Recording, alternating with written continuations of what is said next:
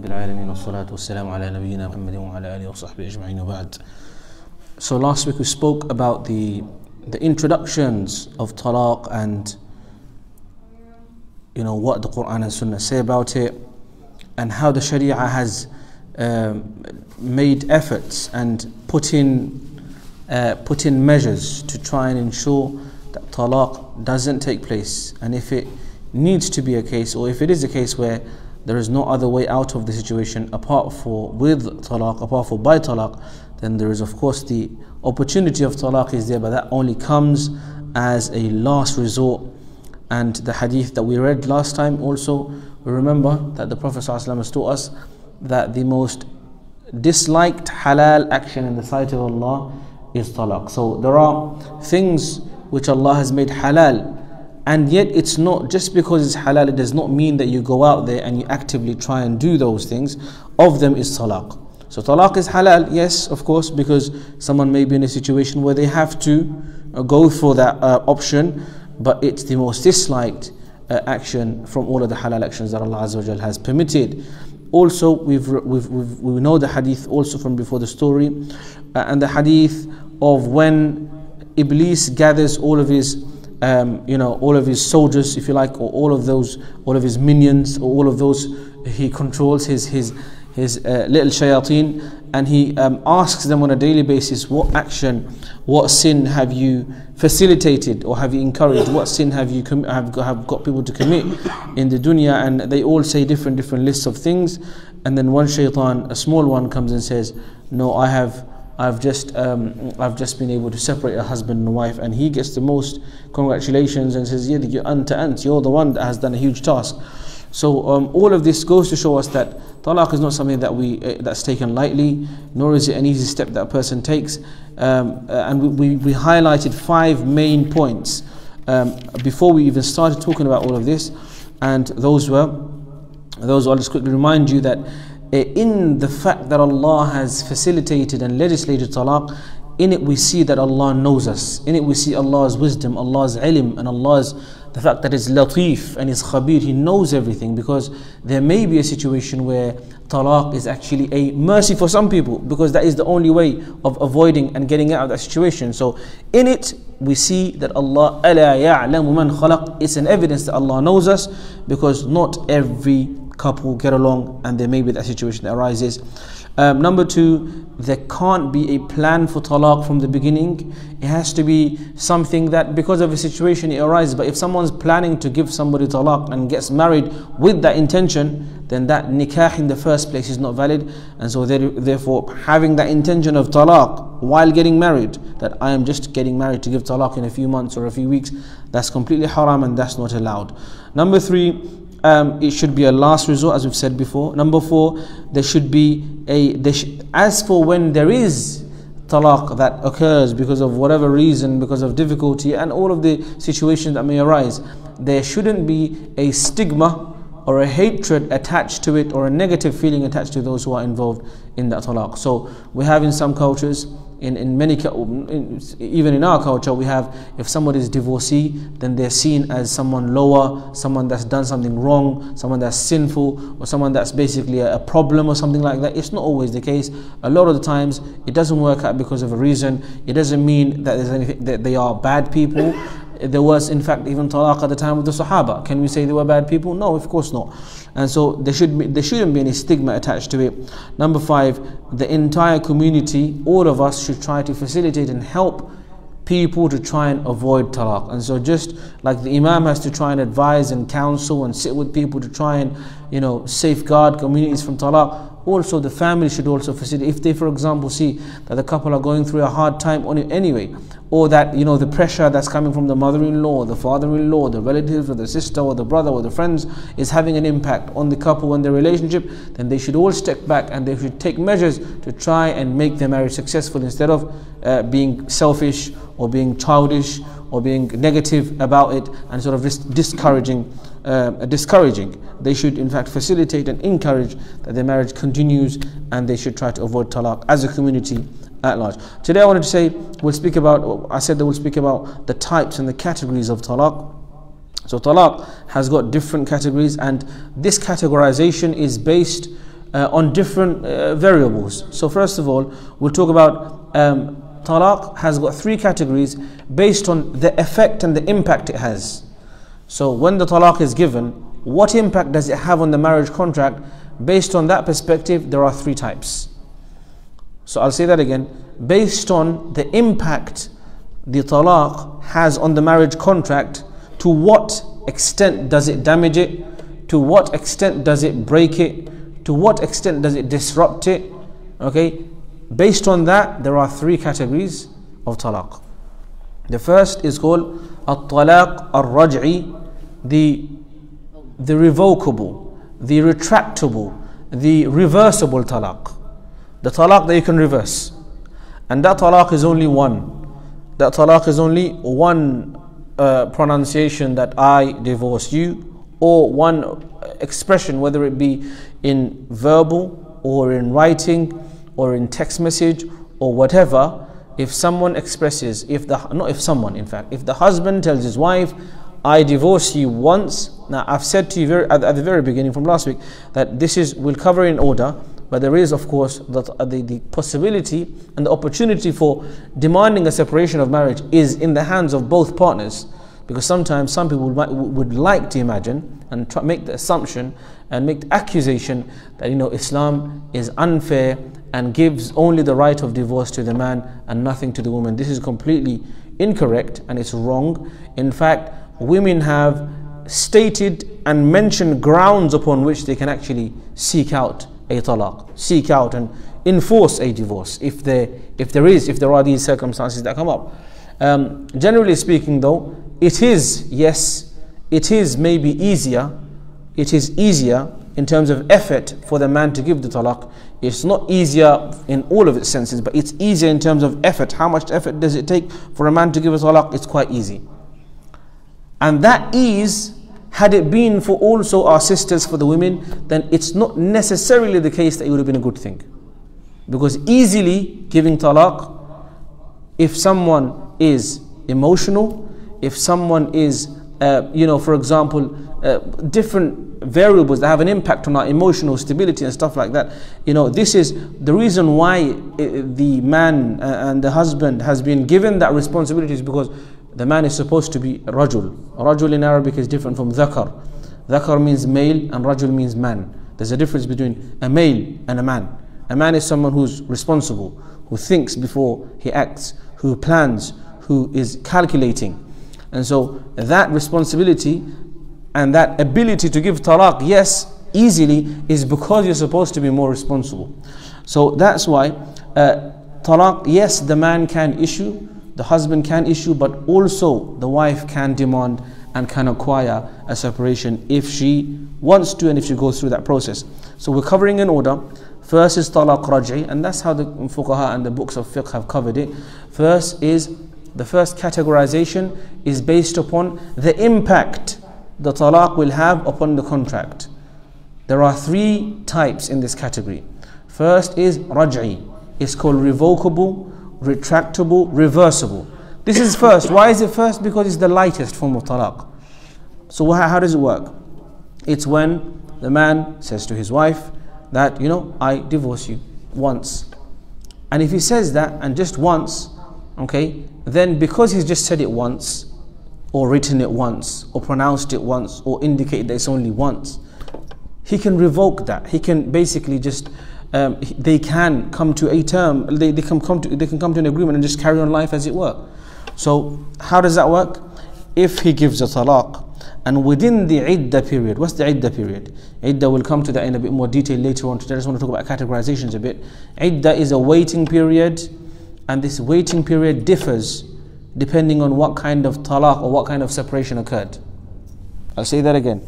Iddah is a waiting period that a woman, a divorcee woman, needs to wait before being able to remarry. And the number of months and the amount of time she has to wait differs based upon how the marriage ended. If the marriage ended because of divorce, then it's X amount of time. If the marriage ended because of death, because the husband passed away, then it's X amount of time. If the marriage ended either by death or divorce, but she's pregnant, she's expecting a child, then it's X amount of time. So there are different amounts of times depending on how and when the marriage ends.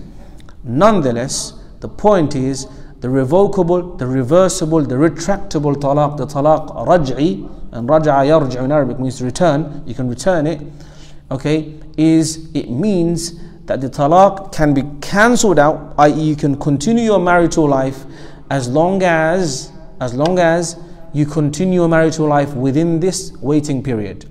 What is the waiting period? Waiting period is 3 months. 3 months, namely the 3 period cycles of the 3 months. The 3 period cycles of the 3 months. And that's the Hanafi school of law opinion. In the Shafi'i school of law, they count the purity or the pure days of the month. That's ikhtilaf. No, quru. What does it mean? It's a big ikhtilaf. Point being is that, so now I'll give you a scenario to make it more clear. If someone says to his wife, right, in January, says, I don't want to carry on in marriage with you, I divorce you once, for example, he says that. Then they are technically still married. They're not divorced, their marriage hasn't ended yet. They are technically still married. One, because why are they still married? One, because there's still 2 divorces left. Number one. Also, because the iddah hasn't ended yet.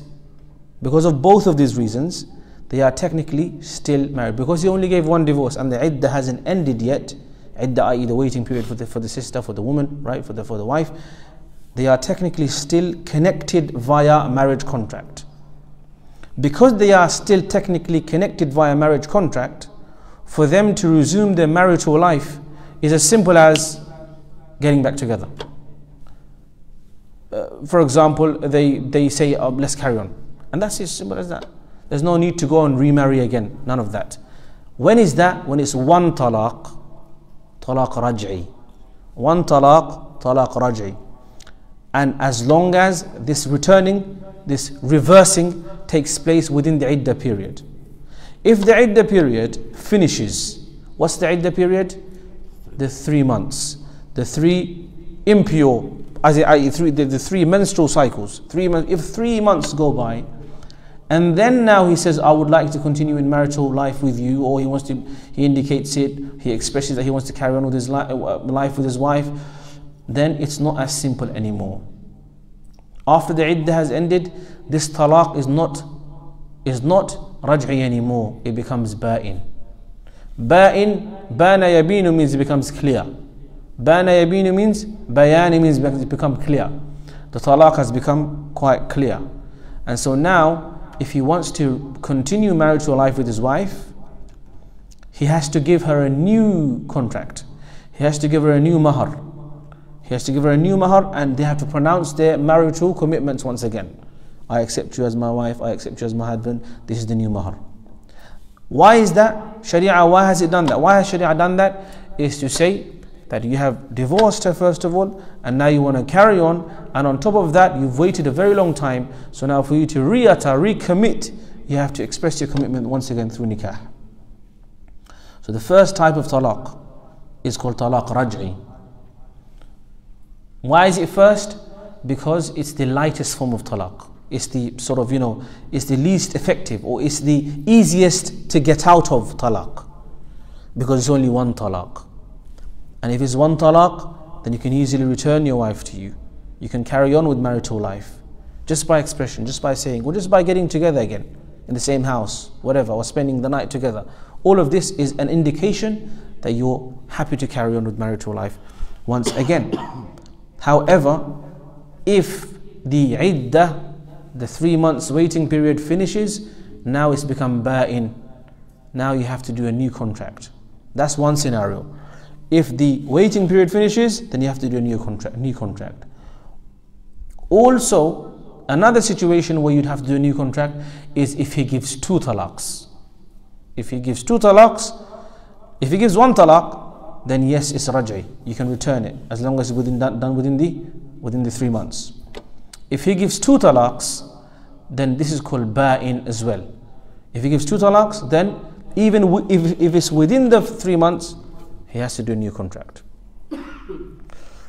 So what we're looking at, I'm going to take it step by step very slowly, because talaq is very, very misunderstood. A lot of people don't know what they're doing when they give talaq, and they have lots of confusions, and then they come to the Mesab and the Maulvi and the Shaykh when it's all done. When the 3 talaqs are finished and the waiting period is finished, and they're like, oh Shaykh, can you save us now? It's too late now. You've already done what you needed to do. You should have come to the Shaykh beforehand and find out how talaq works. And that's why I say again and again that when it comes to marriage, it's the most precious gift.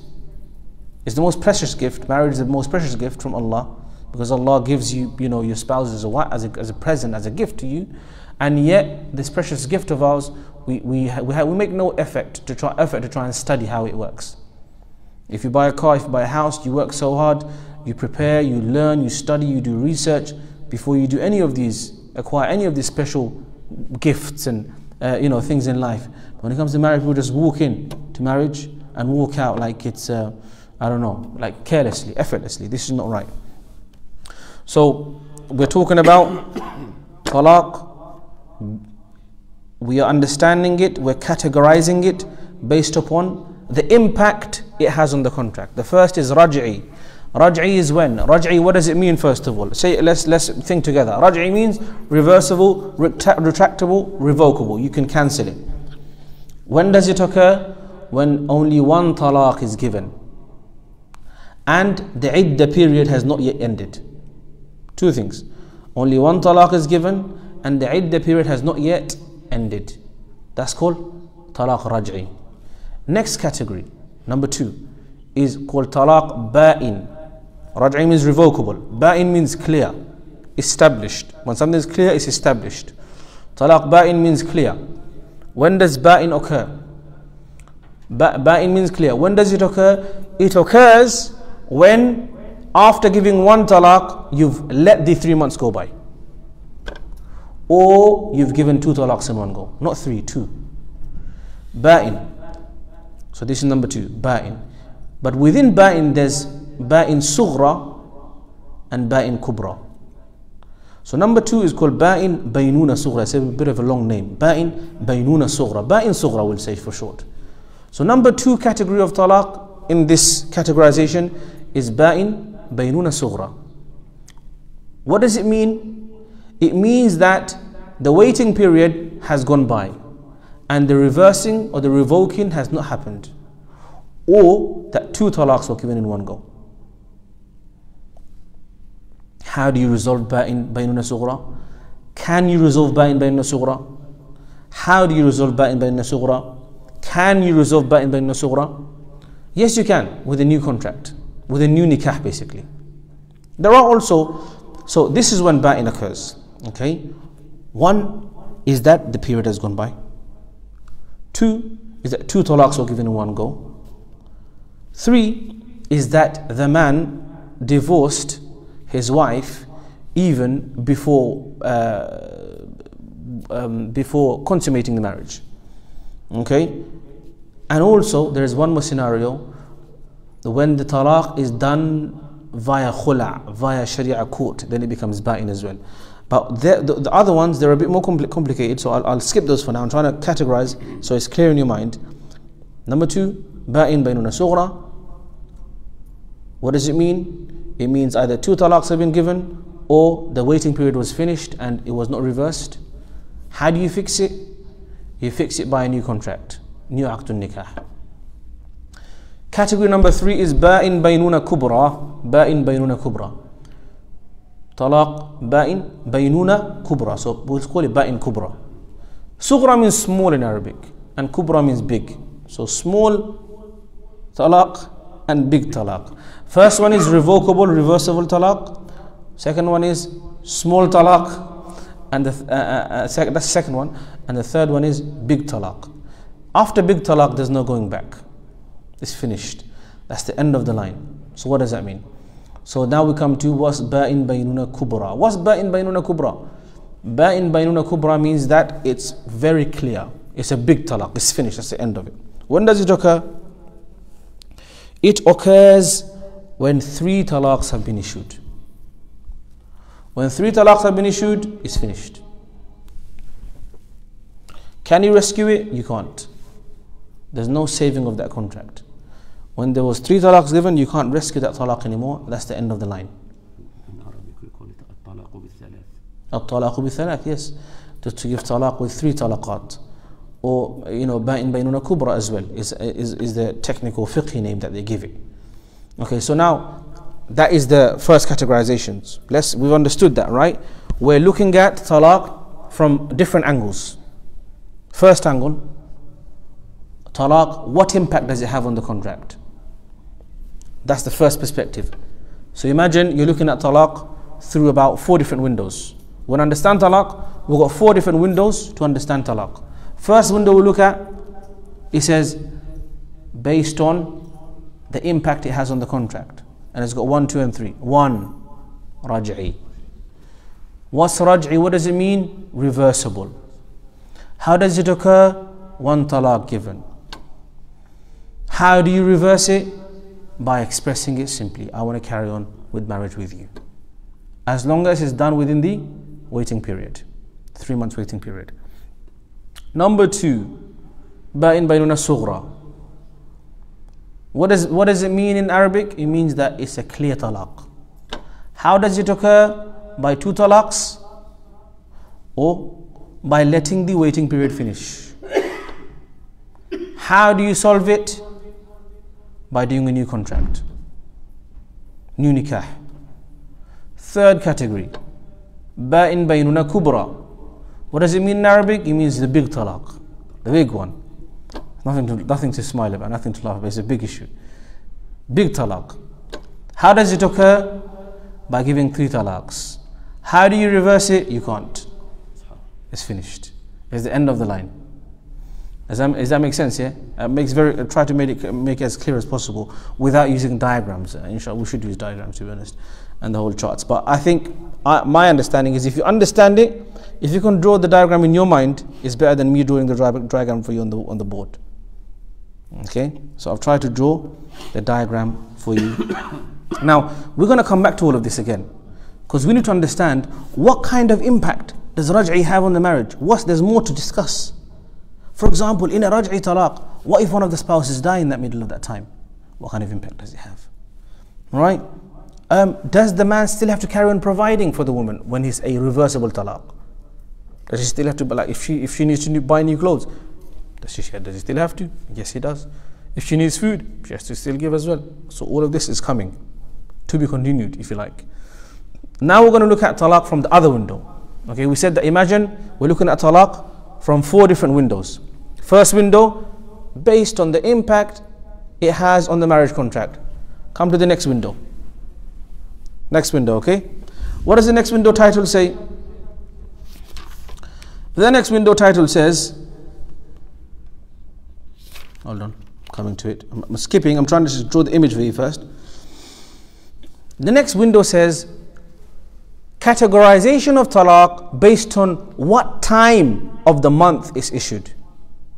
What time of the month? Literally it means that. What time of the month it was issued. First one is categorizations of talaq based on the impact it has on the marriage contract. Raj'ee, baynuna sughra and baynuna kubra. Next window says categorization of talaq based on what time of the month it was issued. What does that mean? There's only 2 categories here, so it's very easy. It's very, very easy. Number 1, talaq Sunni. Sunni, not Ahlul Sunnah wal Jama'ah, i.e. based on Sunnah. Actually, it's similar in that regard. Talaq Sunni, based on Sunnah, i.e. the Sunnah method, that if somebody wants to give talaq, then this is the way you should do it. And not doing it like this would mean that it's bid'i. Doing it different from this means you're basically doing bid'ah, i.e. you're doing it against the Sunnah. Okay? The bid'ah word is a very difficult word because it's easily misunderstood. Yeah, bid'ah is what do you say, Shaju? It's a big issue, right? When you say bid'ah, it's too many things come up. So you have to when you say bid'ah, we have to caveats and explanations. What do you mean by bid'i? Anyways, so window number 2.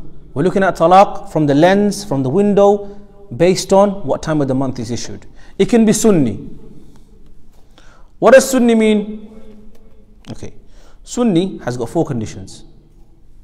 Sunni has got 4 conditions. First of all, the talaq should be issued if it is to be issued. We're not saying talaq should be issued. So don't just, if someone was to try and take that clear, the talaq should be issued. Oh, the guy said it should be issued.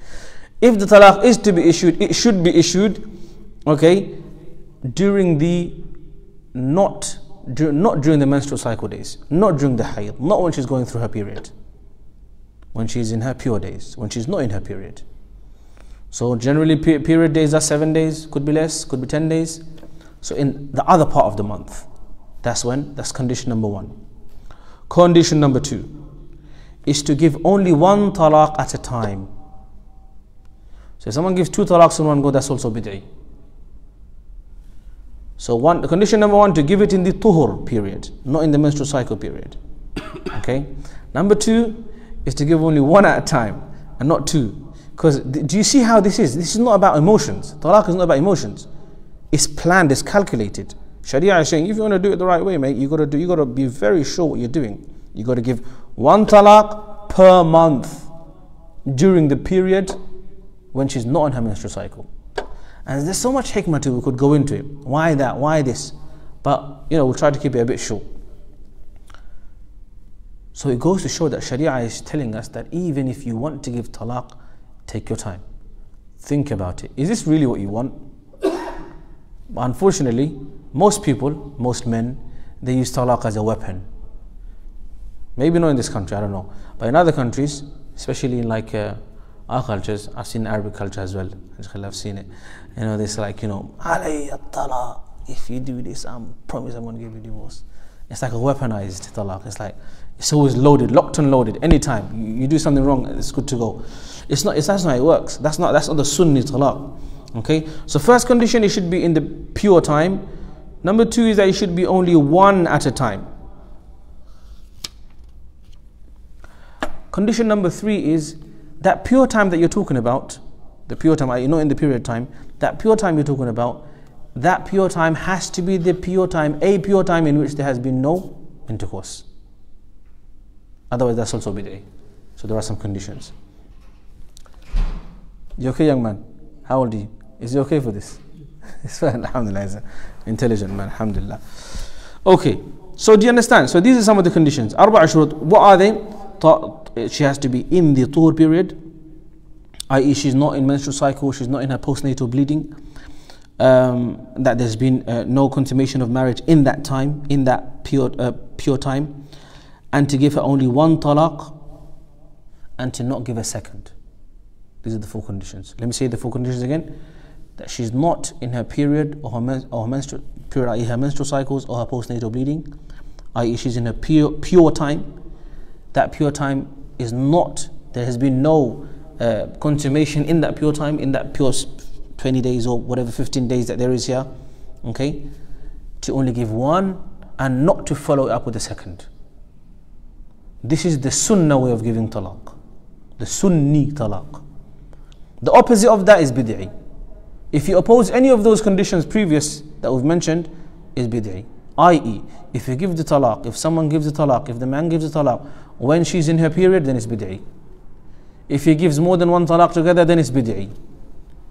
If he gives the talaq during a pure time where he's consummated the marriage, okay, then that's also bid'i.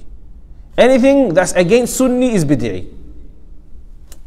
What does bid'i mean then? Sunni means that if you have to give talaq, then this is the right way to give it. And if you do it in this way with the right intention, that I'm trying to follow the command of the Prophet ﷺ, you get reward for it. And bid'i means the opposite, that if you do it in the bid'i way, i.e. against the Sunni way, then you will get sins. You will be sinful. Okay, bid'i means you will be sinful. But, there is a big but. You will be sinful but, B-U-T, big but. You will be sinful for giving talaq in this way, but the talaq will be done. Does that make sense? You will be sinful for giving talaq in this way, but the talaq will be done. It will be issued. Like I gave the example last week. It's like, for example, Shaju goes and proposes to a beautiful sister, okay, and the family's thinking about it, and then some other dude comes and proposes to the same lady. Sorry, I don't mean to jinx your future propositions. And